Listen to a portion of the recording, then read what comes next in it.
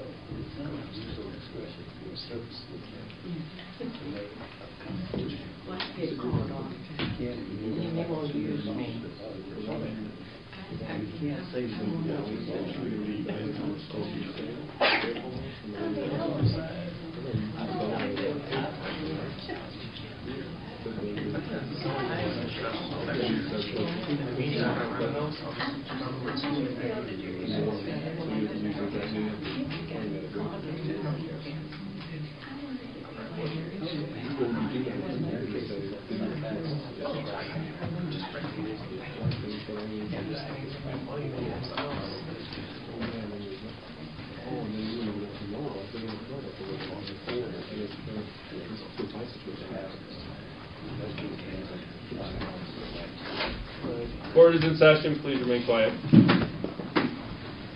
Leave it early or I'm late? Sure.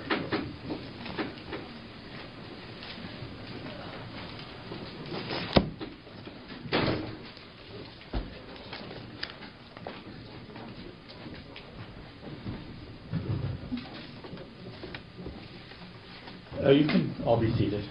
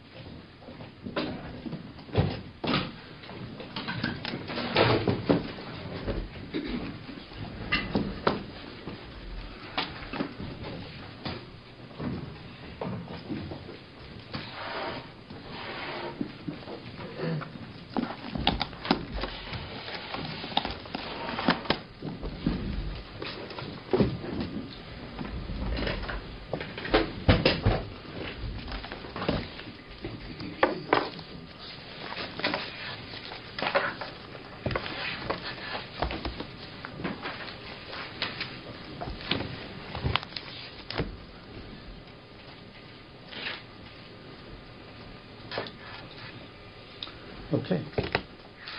This is the case of the people of the state of Michigan versus Virgil Smith, case number 15-005228-01-FH. Appearances, please. Good afternoon, Your Honor. Lisa Lindsay on behalf of the people of the state of Michigan. Good afternoon, Your Honor. Godfrey Dillard appearing on behalf of the defendant. Good morning to both of you, and good morning, Mr. Smith. Okay, are we ready to proceed? Yeah. Yes. All right, and I received both motions from the people and the defendant's response, and so I'm ready to listen to your arguments. Your Honor, I'm going to stand on my brief as to both issues, the motion to vacate the plea as well as the motion to modify the terms and conditions of probation. I stated my position in the briefs, and I think there's really nothing else to say. We, in fact, understand the court's position that the court cannot enforce that provision, and we respect the court saying that, but our position is if the court could not go along with it, then you should allow us the opportunity to withdraw the plea, because that is not what we bargained for. So instead you're asking me to enter an order vacating the plea. Correct. What is the distinction between asking the court to enter that sort of order under these facts with the portion of the plea agreement that I've said was void, and the distinction between that and simply asking me to enter that as a part of the judgment of sentence? You're still asking me as the court to participate in essentially attempting to get the defendant to resign as a state senator. No, we're not. What we're asking the court to do is allow us to find other conditions that would satisfy us in return for the reducing of the charge and things of that nature. That was one of the things that we considered in making our offer. We would like the opportunity to retool the offer without that provision. There could be some other things that we would require absent that. The court, so we're not saying enforce that provision. We're saying we didn't get the benefit of that specific bargain. Maybe we could negotiate something else in place instead of that. Instead of his resignation. So the point is, that is what we bargained for. The court could not uphold that bargain. I understand the court's position on that. But be that as it may, we should have an opportunity to retool our offer in that situation. Okay. Thank you. Good afternoon, Mr. Evelyn. Good afternoon, Your Honor. Would you like to put your appearance on the record? For the record, Gerald Evelyn, on behalf of the defendant, had to drop my son off at the airport. That's quite all right. All right. Mr. Dillard or Mr. Evelyn? Well, Judge, let me just first address the last portion of the so-called retooling. As I cited in my brief, I think that would be highly prejudicial to the defendant at this particular time, given the fact that, he has pled guilty, and the like.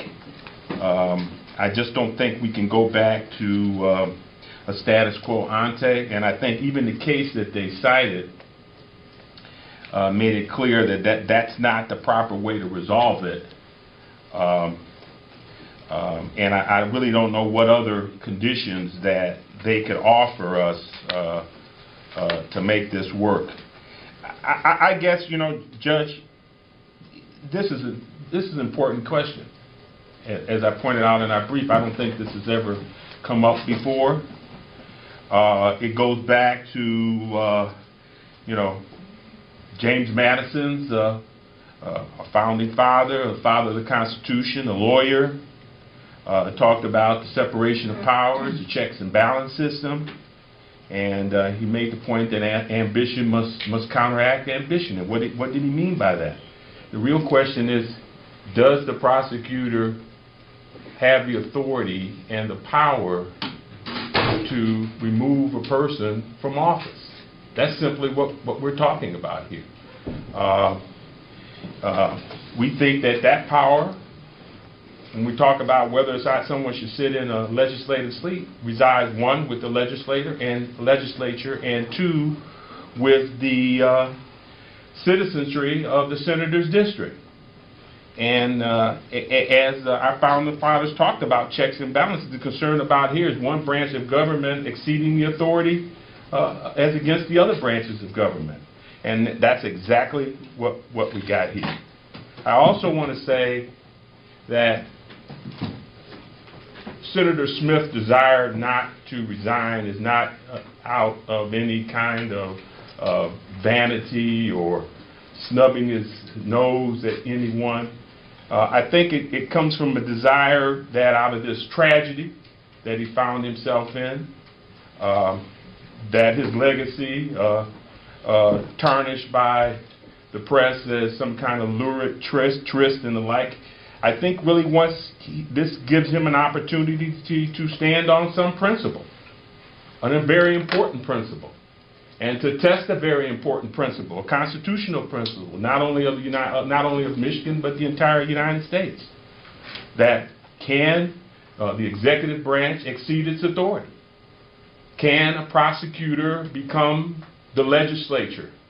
Can a prosecutor become the citizen and recall just by making this offer? And I don't think the prosecutor has that authority. I don't think the prosecutor has that authority.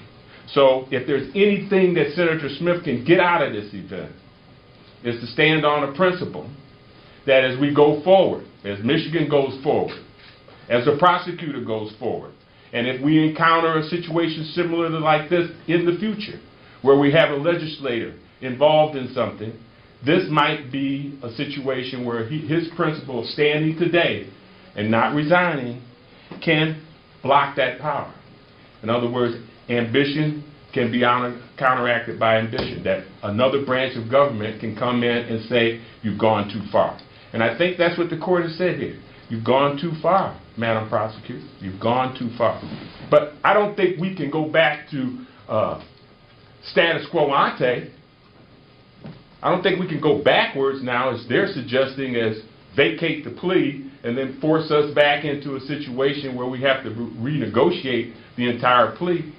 I think the court has done the right thing. The court has made a judgment. It has sentenced the defendant to 10 months. The cases cited by the prosecution are clearly distinguishable. They have nothing to do with constitutional principles. It's only talking about a contractual interpretation. Your decision is a principled one. It does not subvert the ends of justice. It's not an abuse of discretion. This court is doing what the court is supposed to do. Make a determination whether or not the executive branch has exceeded its authority. The Siebert case just doesn't apply. This is not a sentence that's less than the term agreed upon between us. The agreed upon term was 10 months. The court has sentenced him to 10 months in the county jail. It's not the Siebert case.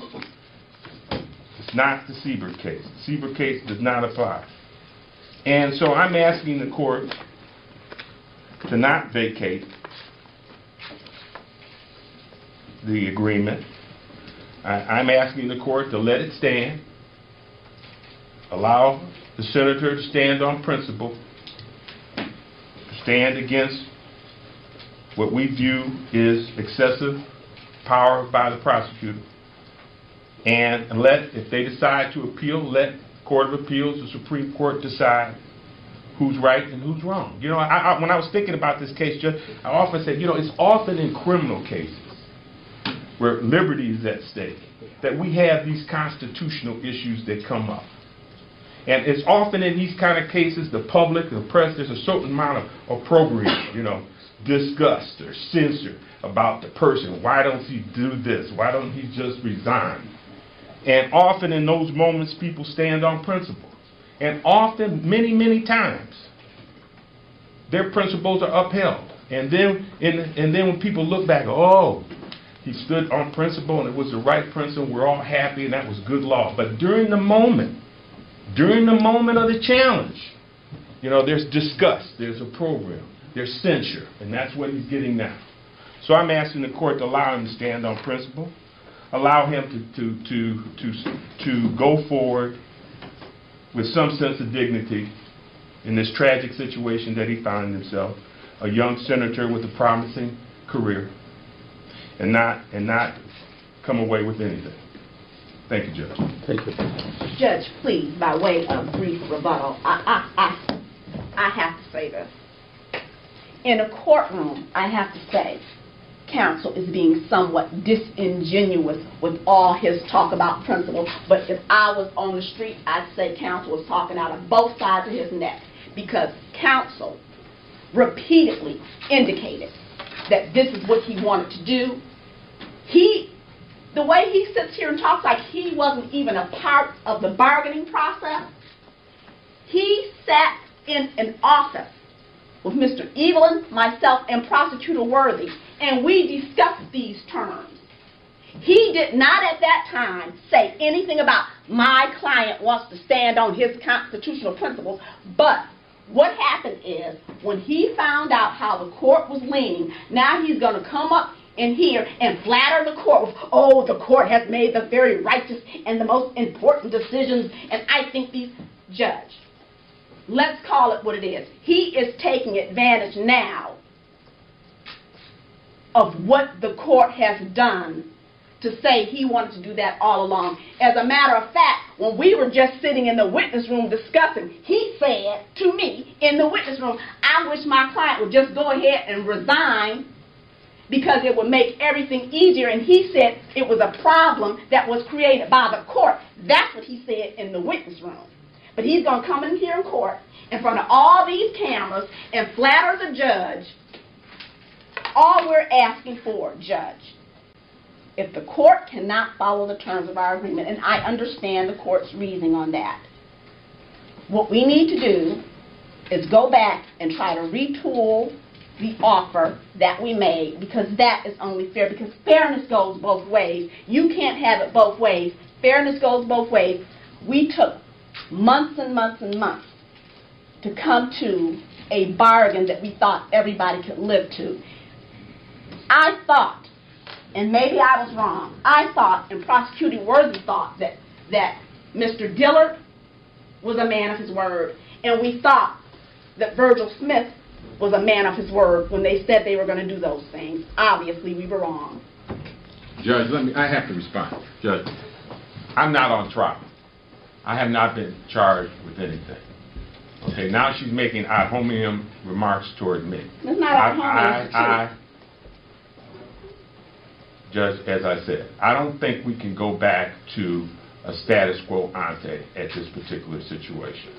I think that that's unfair to the defendant to then force him to go back and renegotiate this deal. I think the deal is the deal that we agreed to. This court has made, at least preliminarily, made the determination that this court felt that it could not do that. It entered a judgment to that effect. As I said, there's going to be a lot of opprobrium, a lot of name calling, a lot of that going on this particular case. And what I'm saying is that it's a legitimate issue, and it's a legitimate issue that this court has felt it's a legitimate issue. And it should be a legitimate issue. If they think it's a legitimate issue and our position is legitimate, let the Court of Appeals or a higher court make the decision who's right, who's wrong. If it was so legitimate, Judge, why did he agree to it? Well, let me ask a couple questions. Well, I guess I could say the same thing to the prosecutor, because my guess is just no one ever thought that making it part of a plea agreement would be a problem. I mean, it didn't occur to me on the date that Mr. Smith pled guilty. It wasn't until some weeks later, after thinking about it, that it finally occurred to me that this must be a problem. So I simply assume that when the parties entered into this negotiation and made this part of the plea agreement, it simply didn't occur to them. As I said before, I don't really think there was any ill will or ill intention on the part of either party in terms of making this part of the plea agreement. But, Ms. Lindsay, if I grant your motion and vacate the plea, it allows the prosecutor to go back to square one and go forward with the case to trial against Mr. Smith with any of the original charges and with any charge that they could have brought at that particular time. Is that correct? Any of the original charges, I don't believe we can add charges. Okay. But, so that would mean that Mr. Smith would face prosecution for the malicious destruction of personal property, the 10-year felony, felonious assault, the 4-year felony, felony firearm, the 2-year felony, and domestic violence, the 93-day misdemeanor. Obviously, the most, or at least in my mind, the harshest one of those is the felony firearm, because it carries a mandatory 2 years in prison if he's convicted of that crime, which would have to be served consecutively with and preceding any term of imprisonment if I imposed a term of imprisonment for count 1 or count 2. Is that correct? Correct. So that's a very big difference between what he pled to here, where he pled to 5 years of probation with the first 10 months or 10 months in the Wayne County Jail. Is that correct? That is very correct. Okay. And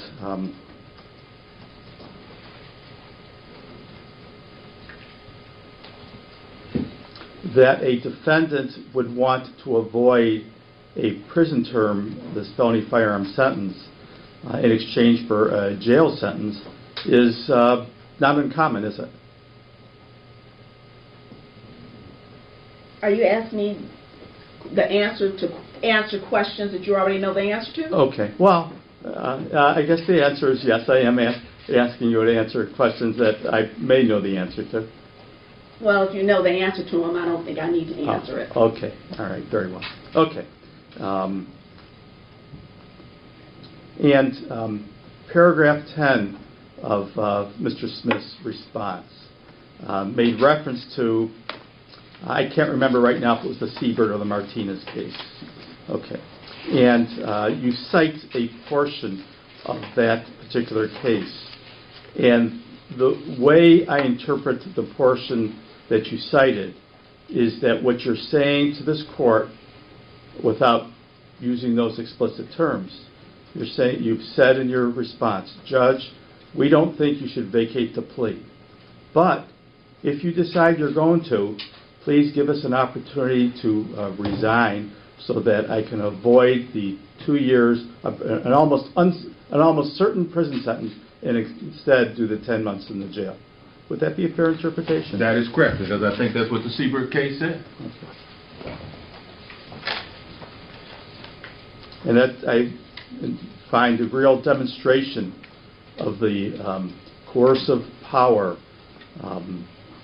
that's innate in allowing the executive branch, the prosecutor, to engage in these types of negotiations. All right, anything more the people or the defense wishes to say? Nothing. Nothing further, Your Honor. Okay, I need a few minutes, okay? All right. Thank you.